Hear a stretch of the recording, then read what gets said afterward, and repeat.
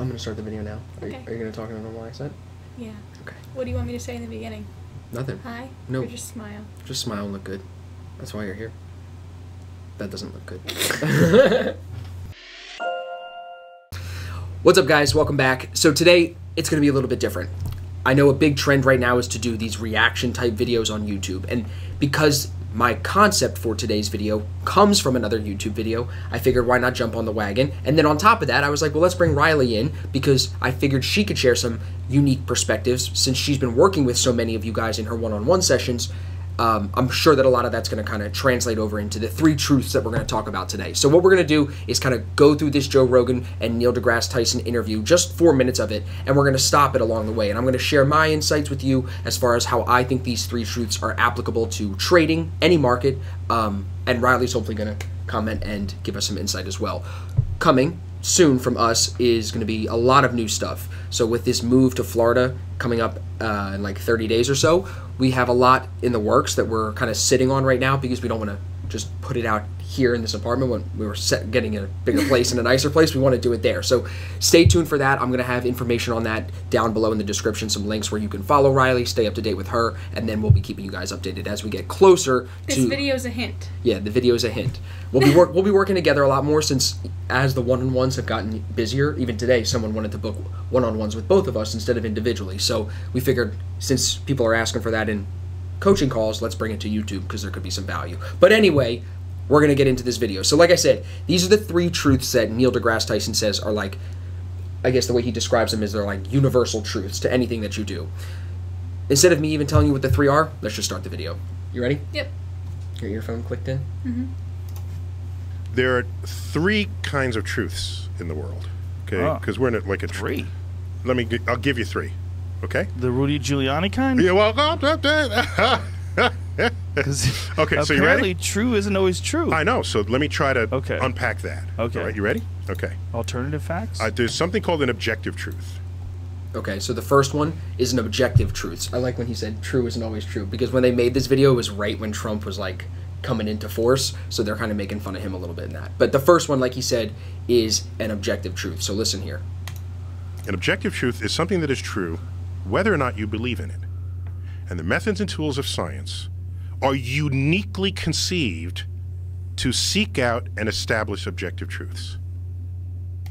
Okay, so the way that I see objective truths in our universe of trading is these objective truths are what we can use to build a quantified trading method where we have rules, where we have details or principles that we have to kind of apply in order to see success. And those objective truths are things that also are constant, like they don't change. So another like note that I had was that here you could look at it, for example, like price action. Price action is an objective truth because as that price comes in, there's no arguing it. It is what it is from your broker, and there's no way around that. But that was the first thing that I thought of to apply objective truths into our trading. Do you have anything? I feel like the chart itself is the objective truth, and once we get more into the personal truths, I'm going to tie that together a little bit, but just keep in mind that I think the chart itself is an objective truth. Would you say that like the indicators on the chart also would be objective because price action takes information, well, the indicators take information from price action to create how they paint. So everything on the chart you're saying is objective. Yeah. Even the indicators, because that was something I did think about. I'm sure like we can go back and forth on this. Like indicators themselves, some people could say that they're subjective, but in reality, because of where they're getting their data, they're not, because the price is what it is, and the price is the information that that indicator uses, right? Let's keep going. And this, I'm referring to the invocation of the scientific method. No one scientific research result is true until it is verified by other people's research results using a different experimental method with different wall current from another country. So even more, I would say that that makes me think about our method specifically and how, yes, I tested it, yes, I was like the first one, but then when other people start to do it and other people see it the same way and they show it in chart markups, that kind of reinforces it almost as an objective. It reinforces it itself, the system itself, as an objective truth. To a point, the system's an objective truth because he'll let him finish explaining what he says it is. When your competitor says, I think you're wrong, let me show how you're wrong, and they reproduce your experiment and get the same result. When you have generally the same results emerging, that is a newly discovered objective truth about the natural world. And when you have objective truths, they're not later shown to be false. Right there. So the system in right now is an objective truth because it is true now, but he's saying in order to be a true objective truth in the future, it does not change true. And we know that the system has to be adaptable because right now it is true, but over time we might have to make changes it's to always it. changed. That's a good Right. point. So Like, it's it has to be permanent to a point. right. Okay. So it's not a total objective truth in Neil's eyes, but for the sense of the trading topic, it's an objective truth.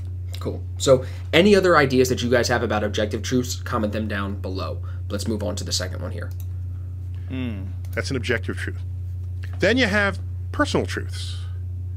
These are truths that you hold dearly. Jesus is your savior. Mohammed is the final prophet on earth. Abraham is your... Okay, so he's going to get very religious here. But on the idea of subjective truths or personal truths, for me, this is where I feel like you can have a lot of preconceived biases when you come into trading, and those could be personal truths, whether someone that you know that says they were trading creates a bias for you, and then that becomes a personal truth for you. Even to that point, it's then influencing your trading, and it's not based on hard facts. For example, one thing that I feel like that can really tie into is like how people feel FOMO, where they think that there's a way that they should be trading or an indicator that they should be using or something like that. These things that other people go around and kind of say, they then become like personal truths, or like this is the only way to trade could even be a better one. Like naked trading is the only way to trade. You never did indicators. That's a personal truth. Because Or my favorite is when people are in a trade and they're like, but I feel like it's going to do this. And it's like, but the market doesn't care what you feel. Like Right, it'll go right through your personal truth into the objective truth of what's actually true. So anytime you're really feeling, and that can even go into like how ego drives your decisions, and that comes from when you're not on the plan. Anytime you're in that boat, you're falling down these personal truths, which really, I mean, he's going to go into it about religion, where you can see where it can lead to war and violence. I don't know how it would lead to war and violence in our trading, but I think the idea is you could have been told, or you could see other people doing things that aren't necessarily based on what's actually real and what's actually true because of biases. And we all know that that's true. You can see that in society all over the place today. These are your personal truths. There's a heaven you're going to. No one is going to take that from you, not in a free country where freedom of expression and speech and religion is protected. That's a personal truth. The problem here is you can't convince someone else of your personal truth without some act of persuasion, and in the limit, an act of violence. Okay? In the limit. In the limit. This is how you get holy wars. So I have this personal truth, and I require that you share my personal truth. But why is That's the a personal recipe for truth disaster. and not a belief? Because the people who hold the belief will tell you that it's a truth. So I don't want to take that usage of the word away from them. I like that. When he says that, the people who hold the belief will tell you that it's the truth. So you could, like back to my example of the naked trading, like you could believe that indicators will never work. They're lagging. They really don't work. And then that becomes your truth, even though it's not based on anything that is itself true. It's based on a subjective, personal truth. It's not based on real data. Even people like when they're strategy hopping, like when he says that, I instantly like had just like a reminder of, think of like the new people that join the system and they try and bring all of their personal truths into the system to like make their own Good point. Like People try to combine mighty right, system, right. and it's like you're combining your old personal truths of whatever it is you used with to try objective and do truths that exist with in, right, to where then they can't follow the objective truths. Like some of the traders that I work with, they'll be like, oh yeah, I have my trading plan, everything is completely detailed, and then we'll like be talking about the okay, well, where did you make an error? Like, where did you stop trading the plan? And it's always because it goes back to a personal truth that overrides their objective truth, which is the trading plan, because they're so caught up in this, like the personal truth. Keep watching. At the end, we're going to tie this all together. We want to get through the political truth, but then I want you guys to see why it's important to be able to determine, to identify the facts and statements that you're being told and you're reading and you're consuming, you want to be able to decipher, is it a political truth, is it a personal truth, or is it an objective truth? That's the reason we're going through this. Okay, so you're giving them definition. I'm giving them the word truth, but modifying it to say personal truth. That's correct. I'm not. They've used it that way for millennia. I'm not gonna. Okay. They feel that is true, and it's true in their bones. I'm simply saying that because it's your personal truth, you cannot require that someone else share it. And in this country, because in the United States, because God is not mentioned in the Constitution, itself a controversial thing in its day, by the way. Actually, God is mentioned, but in a very insignificant way. The Constitution is a God-free document. And because it's a God-free document, it protects your expression of religious faith. Because it means the government has no say in who and what you believe or why. If the Constitution mentioned God and Jesus, well, there it is. There's Christianity built into the fabric of the country. And if you want to be some other religion, you're going to have a hard time because we can set laws against it. This is why so many religiously persecuted people came to the United States, to escape their country where they could not practice their religion a little differently or a lot differently from what was going on in their homeland. Is it a problem, though, to call it truth? I would rather not call it truth, but I'm a big word guy, and I respect what happens to words. I don't always like it, but I respect it. And so I'm going to say there's an objective truth, which is true whether or not you believe it. There's your personal truth, which is true to you. Third truth is a political truth. Political truth is something that is true because it has been incessantly repeated. And then you just believe it at that point. What? Give me one of those. Okay, what's Hillary Clinton's first name? It's Crooked. It's a funny example, but it's true because, for me, the political truths really come in when you think about Instagram, social media, and the Lambos. Yeah, how that paints the image of what people think trading is. Yep. You know what I mean? So those are the political truths. And now, again, like I said a couple minutes ago, two things.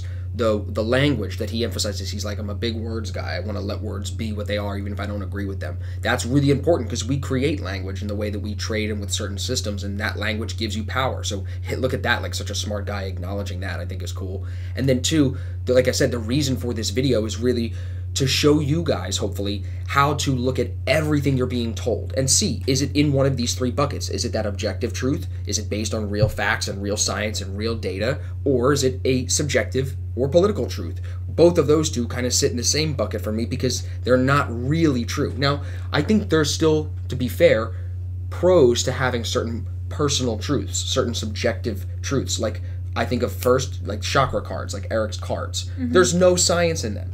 There's no science in it, but it doesn't make him a bad person for believing in it. If anything, it makes him a better person, so the impact of that personal truth is positive. So not every personal truth is negative. No. That's not what we're saying at all.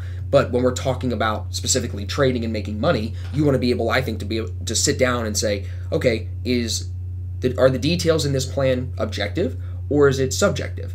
Or is it political? Is it driven by what everybody else is doing? The harmonic scanners or whatever other indicator is hot at that time. Those are where the political truths kind of seep in. I feel like the political truths are like the too good to be trues. Yeah. Like the turn your phone into an But you don't know ATM. that when you start. Right. Right. You don't know and that. I feel like all subjectives and personal truths are all truths going back to the ego, whether it's good or bad. Because I think that a lot of times we view ego as like this negative thing, but it's not. The ego is just the identity of self. And sometimes, a lot of times, I'm seeing with working with traders, it's breaking through the ego to be able to accept the objective truths. Like, they hold on so strongly to their ego or what they think they know or what might have been true in the past, and they don't just let that go to accept the objective truth for what it is, even though we know objective truths are true, and personal truths could be objective truths, but not all objective truths are personal truths. Right. So that's where you have to kind of bring in that awareness of all of your thoughts and think to yourself, is this me and my ego just thinking this is true, whether it's positive or negative, doesn't matter, or is this actually true. And I think differentiating that and bringing awareness to it is what really has helped traders that I've worked with, because now when they're trading and they get all these flutters of emotions and they're in the middle of their trading plan going through the checklist and they're like, okay, well, what next? And maybe they feel inclined to act based on a personal truth that they know is actually hurting their objective truths and hurting their overall plan. They're able to bring awareness to that and be like, okay, I know that I'm feeling this way and that normally I would want to do this, but I'm going to recondition my brain and my mindset now to follow these objective truths. And having the trading plan really helps with that and being very detailed right in front of your face, because then it's kind of harder to let that ego, your personal truth, override the objective truth. But it still can. So that's it definitely can. That's where, like, I know I need the reinforcement. And it still does. It still yes. does. Yeah, you need reinforcement. It's right. not just like, oh, I wrote the plan, it's done, I got right. it. It's like you need yes. to drive it home, and then that can help you. Because, like, no matter what, I feel like we are all going to still make decisions towards, at some point, political truths and personal truths. Absolutely, because personal truths don't have to be right, negative. But it's about they picking the right ones. You gotta right. pick the right ones. And being aware. Yeah. It doesn't even matter if they're positive or negative. It's just bringing the awareness of, is this a personal truth, or is this an objective truth, or is this a political truth? Political truths kind of just like, those should be the first easy identifiers. Like, what's a political truth? Let's right. get that. COVID-19. Is that a political truth or is that an objective truth? Oh man, I'm going to get our YouTube video taken down for asking that. But is there anything else that you think people should keep in mind when trying to separate facts that they take in from objective to subjective, personal versus real? Because in trading, like, it always comes back to the data. It always comes back to what's actually making you money, you know? Right. And again, like you said, I see traders latching on to systems when they don't want to let go and just realize that they're wrong. They would rather be wrong and lose money than be wrong and stop and then change and make money. From my findings so far, traders have the hardest time letting go when they don't know why they're trading. When they don't know why they're doing what they're doing, they latch on to not only personal truths, but also political truths. And I think some overall political truths of trading that seep into the personal truths are the freedom, the unlimited money, like everything you hear that trading can give you, it's like, okay, great. Every trader wants that. What else? When you get that, then what? So it's like when they really tap into like why they're doing it and what they want for themselves to feel fulfilled, which is kind of funny because that's where it's like you do need to know your personal truth outside of the charts. Right. Because your personal truths are what make you... The make trick is to not let them come into trading. Right. But I think it's all in... They have an easier time letting go of personal truths in their trading when they're tapped into their why, when they know, why am I doing this? They see the greater outcome, because then they're able to look at themselves from like a third person point of view and truly just be aware of what's going on. And that comes from pointing out their strengths. You point out the right strengths, you highlight that, then they can lean into the idea of being a objective, focused person rather than subjective. So many traders look at some of their strengths as weaknesses. Really? Like what? Like competition is very viewed negative, or command. They don't understand how that their strength is a strength and how to use it to their benefit. How do you use competition to your benefit? So a lot of people with competition, yourself? It's rooted in the comparison. It's not even necessarily that it needs to be competition with others. The competition strength is that you need the comparison to be able to see and measure where you're going. So you just So if you can create those measurabilities within yourself, that makes a lot of sense. Then your competition can be used to your advantage. I definitely. So it's like aligning your strengths then with your why, and it's like you're off to the races. And then once you become even slightly successful, then you realize how stupid it is to try to compare yourself to other people. Yeah, everyone is so individually unique. Comparing yourself and living in that subjective truth, and it's also a political truth because you're both looking at where you think you should be based on what society is telling you. If you live in that, you never will reach your full potential ever. But then when you stay out of that, you could become more successful and more independent than everybody else. That's what we're finding. A very simple example is think of a TV set. Everyone in the TV set is an actor. So everyone in the trading world is a trader. But all the actors have different positions, different roles to create the scene that you're seeing in the show. Yeah. So it's like, if everybody was the same and had the same why, it'd be like watching a show with the same character. It'd be stupid. No one would watch it. There'd be no point. Right. No, this was good. I'm glad we did this.